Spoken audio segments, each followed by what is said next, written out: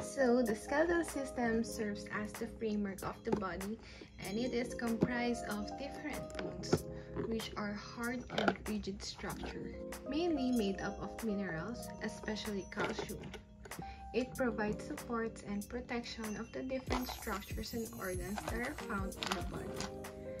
The bone serves as the storage of minerals, and it is also involved in the process of blood production.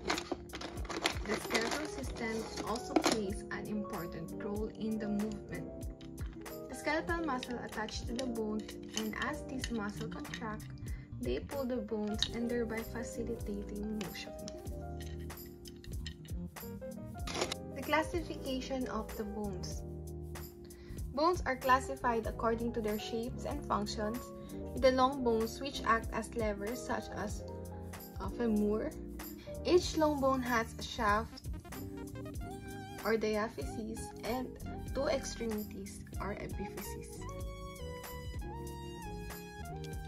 Next is the short bone, which diffuse concussions such as the carpals.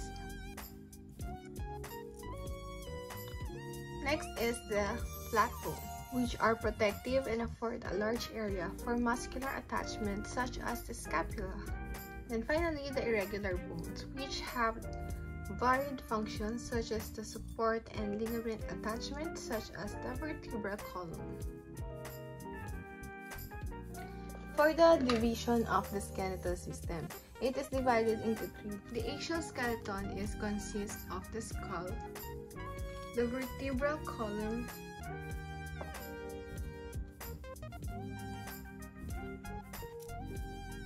the ribs,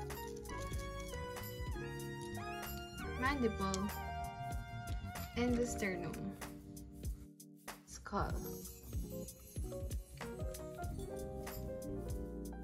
There are two groups of bones of the skull. The cranial, those that form the cranial cavity where the brain is lodged. While in the facial, this is the bony framework of the face. This is the mandible. Mandible is the largest bone of the face. It carries the lower teeth and it articulates with the squamous temporal bone on either side by condyles. The mandible is described having the body and two rami. Hyoid apparatus is the bone situated between the vertical part of the rami of the mandibles. It supports the root of the tongue, pharynx, and larynx. The vertebral column is subdivided into 5 regions: the cervical or the neck vertebrae, the thoracic or the back vertebrae, the lumbar or the loin vertebrae, and then the sacral or the croup vertebrae, and the caudal or the coccygeal or tail vertebrae. This is the cervical or also called as neck vertebrae. So this is the atlas. This is the first cervical vertebrae. The articular process are absent. In carnivores, other foramen is absent.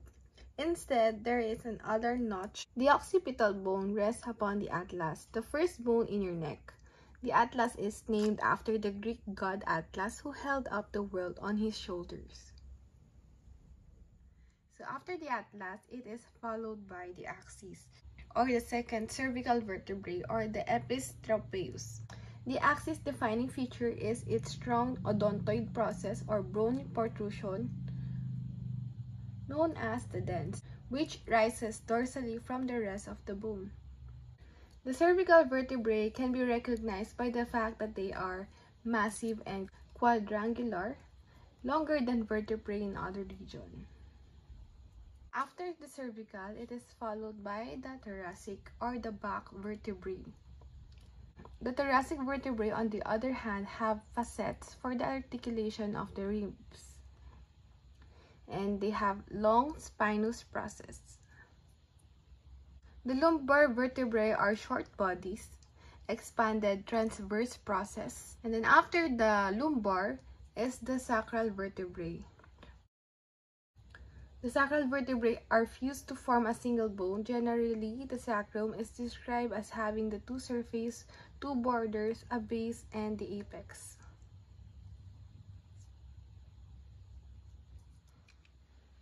Also part of the eggshell is these ribs,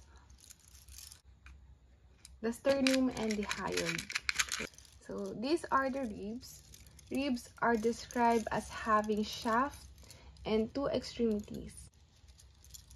For the ribs of the canine, it is cylindrical shaft. Always remember, for the ribs, there is always one more pair of sternal ribs than there are sternal segments. The tubercle of the rib articulates with the transverse process of the vertebra with the same serial number. So for the next video, we are going to tackle about appendicular skeletal system.